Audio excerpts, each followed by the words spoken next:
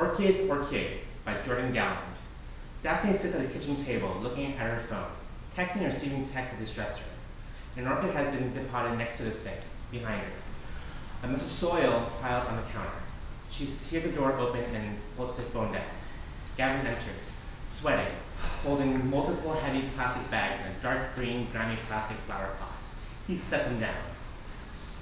Oh, I try so hard not to be cynical, but those experts on 28th Street, the specialty shops, they're not actually in the flower health business as advertised. They're in the flower selling business, the floral decorating business.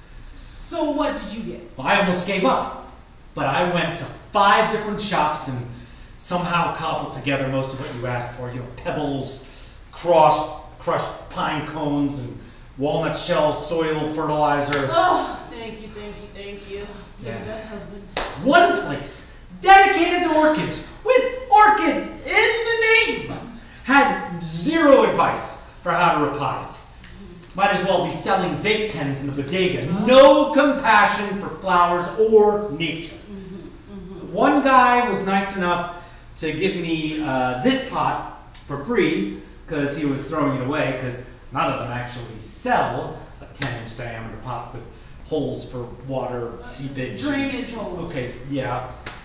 What's so special about this flower? You don't, and don't just say you need to keep it alive to prove something about keeping things alive, right? Don't do that, because I wanted to get a cat, because I love cats, and you said it was too much responsibility. Yeah, honestly, don't be angry. I just felt entitled to own decent furniture without getting scratched to it.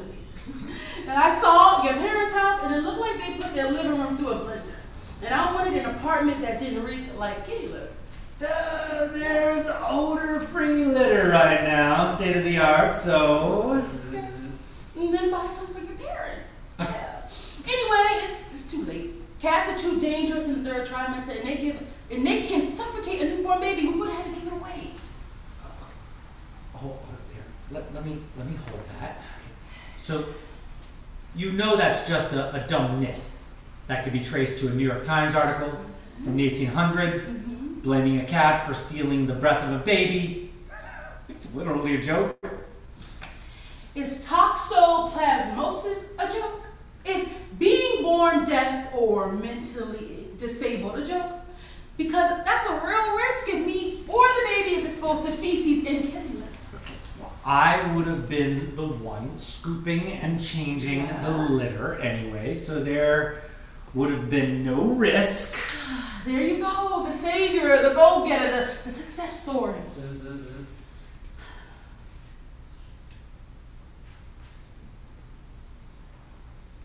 What's wrong? What does it say?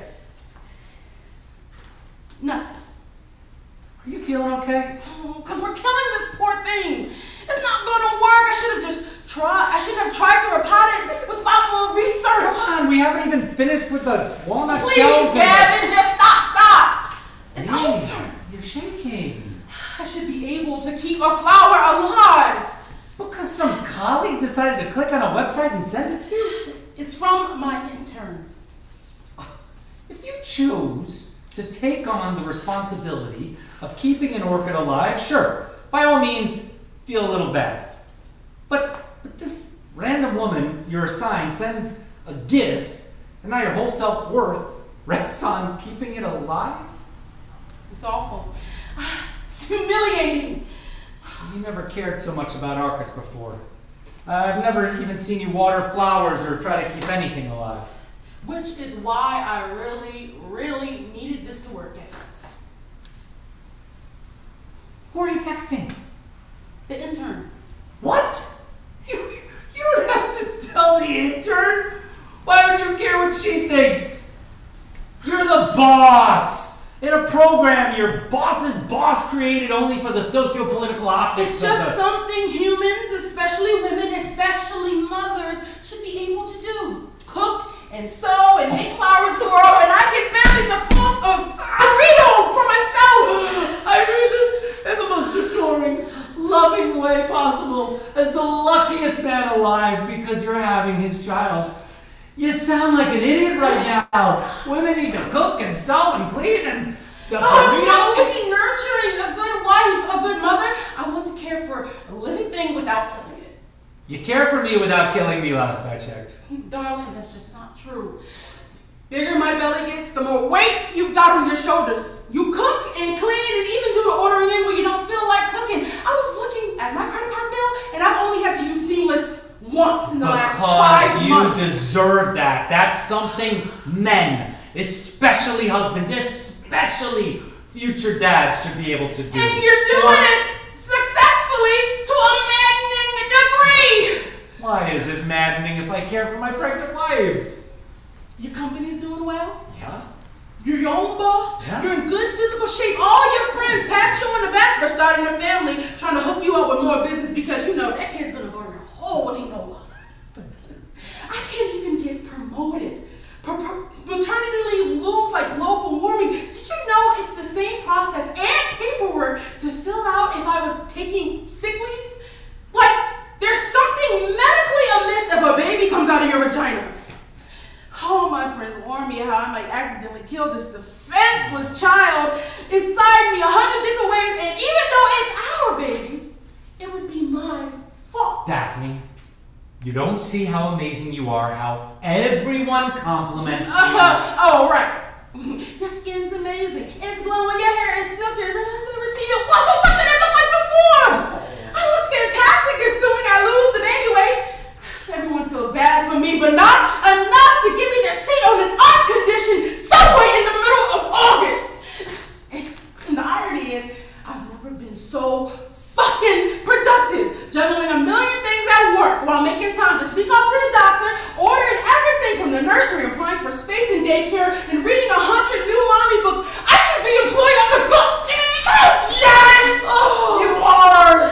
And you're gonna be an amazing mom! You're so amazing! Why are you gonna let this dumb orchid make you feel like a failure? It was a test, Gavin! A trial run! And I failed! Not even for a good reason. I didn't kill it with too much sunlight or too little water, or even neglect would have been understandable in some sad way. I killed this flower with fear, insecurity, panic, trying to be potted. Oh, I didn't breathe and wait till I had all the facts. It's like I get possessed by my anxiety and I can't speak straight. Cause your mom is in your head, criticizing you, telling you your hair isn't long enough, or your clothes aren't nice enough, or something about... Stop trying to figure me out! But you're my wife. Oh, you can't do it all. You can't solve all my problems. One day you'll bump up against something you can't fix, and what are you going to do then? I know what I'm not going to do. I'm not going to give up. If it's going to die anyway, if you've accepted that fact, why not just try finishing the stuff I bought? I mean, I bought this stuff, right? You're not hearing me. You tried to make me feel better, and I appreciate it, but you failed. The flower's dying, breathing in, Gavin. That is the scent of failure. No. I don't accept that. I reject You all can't that. reject this. I need you to know what it feels like. That's what I mean most. We're going to stay married. Stay married? Whoa, jeez. Fine. I accept the failure of not bringing you back from the edge of insanity. The orchid's gonna die, and you're gonna be miserable, and I can't do anything to help. Fine. It's almost like you want it to be dead. This is some drawn-out excuse for misery. Fuck you, Gavin. Maybe it meant something to me being sent a flower. Last time I was sent a flower was 12 years ago. Oh, that was 12 roses, and as I recall, you threw them out. Yeah, because it was a doghouse apology, not a grand romantic gesture. Well, it must have worked, right? No, it didn't. Then why are we still together? Then you could be a real jerk when you've had a few drinks. And you never wanted to stop. It was my birthday, you ran into some old band and you didn't want to come home. So I asked you. And you didn't answer the phone until 10 o'clock the next morning. That was 12 years ago. To lose your number. Well, I'm sorry about that. okay? Maybe that's why I never sent flowers again. I had a feeling there'd be a bad association. But if that was the wrong thing to do, why didn't you dump me? Because I figured as soon as you got all this partying out of your system, you probably settled down. Well, I was smart. You were right. Yeah, problem is I didn't settle down. What are you talking about? I was so busy taming you, I didn't tame myself. Look at that look. What look? You think repressed girls are just nice girls? I've seen your wild side, babe. You weren't exactly an animal. You had some easy times. But I was always the one pushing it. I mean, you were smarter than me, that's all I'm saying. Ding dong. Don't, please don't. Why? Maybe it's a delivery. Don't you want to see? No, I know who it is. Who is it? My intern, Jake. Your intern? You said there was a woman like Lorena or Loretta. The first one was Lorraine, yes. How many interns you have? Just 2. After 4 months, they rotate into a new one. Jake's an amazing writer. He's got some potential. Oh, I'm glad you have positive things to say. Why is he here? Did you send him out to get supplies too? Got everyone in New York running around to try to save this flower? He's here because he wants to talk to you. I don't know. Me? Why? He thinks it's his. Fine. Give it back to him. We'll put it in the pot and drop it out the window if you don't want to see him. The flower. I don't understand what you're getting at. Yes, you do. Ding dong. Don't answer it. We're just going to pretend we're not here. I wish we weren't. I want to say sorry, but I saw you on the computer, and it was all virtual. It was. Until it wasn't. I don't believe what's happening! I didn't want to tell you. I never wanted to. Just like I didn't want the orchid to die, because that was like a literal symbol or a manifestation of who I was trying to be. I was only pretending I could be that person, that wife. No. You were that person. Always. You are. We ran into each other on the street after only seeing each other on screen. He was taller than I thought. So weird. You can't tell someone's height on Zoom. Turns out his therapist is around the corner, so we'd meet for coffee before his session. Then after his session at a bar. Therapist? Jesus! He's got a little depression, okay? An intern suffering with mental health. Were you trying to check as many unethical boxes as you could find? Cram as much impropriety as possible into one affair? And right on cue. Of course, that's your takeaway? Your moral superiority? And are you even capable of having feelings? Excuse me, all over the place if I can't summon up some vulnerability at this instance because the fucking hypocrisy! If you were a guy and you abused that kind of authority with some young girl looking up to you... It's not as simple as that. Women don't all have that corrosive relationship with power. It's different. All right. Being pregnant, no less. Were you pregnant? Yes. Holy shit! Is it? Okay, is it? Okay. Of course, I thought that was clear. That's why I'm so upset. You're upset? You're upset? What the fuck? I'm sorry, Gavin. You're scaring me. You okay?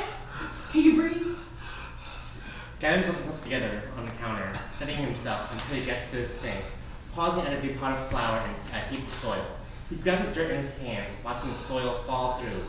He turns to Daphne, grabs as much soil as he can, and pounces towards her, shoving the dirt in her mouth, howling angrily. Stop it! Gavin, stop! Fucking good! No!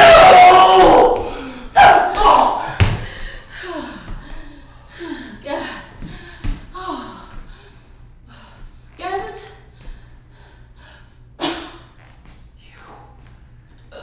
You hurt me. Oh, I'm sorry, you were choking me. If it's his kid, then I want it. What? It's not his kid. It's your kid, Gavin. I asked if the kid was his, and you said... Orchid or Kid? Kid! I thought you asked if the orchid was his.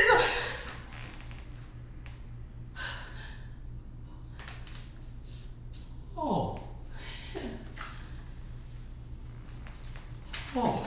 Oh, man, I guess that's a relief. I don't know. Sorry, I went crazy, but I thought that, okay, I'm sorry, I shoved fertilizer down your throat. I'm sorry that I hit you with a bag of rocks. Daphne? Yes?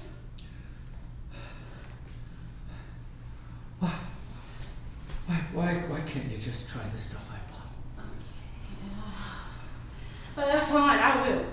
But it won't work. Don't be so negative. Oh, maybe it will. Daphne? Yeah. Call an ambulance. Can't lose consciousness. End of play.